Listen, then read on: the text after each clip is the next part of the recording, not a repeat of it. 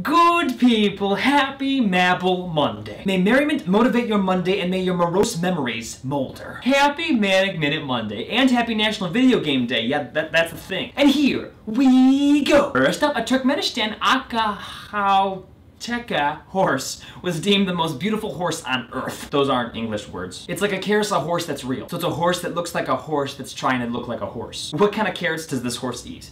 24 karat? How do you call this horse over to you? AU.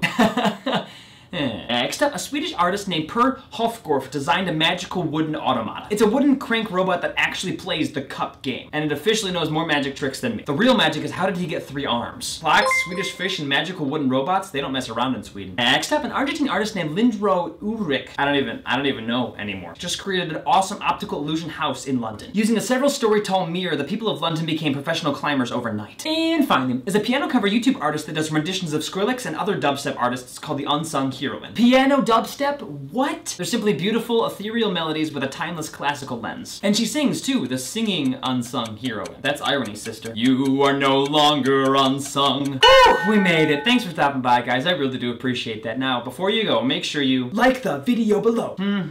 Comment with your favorite find below. And share this video with your friends. Thanks for stopping by, guys. I'll see you next week on Monday. Now go, inspire your souls.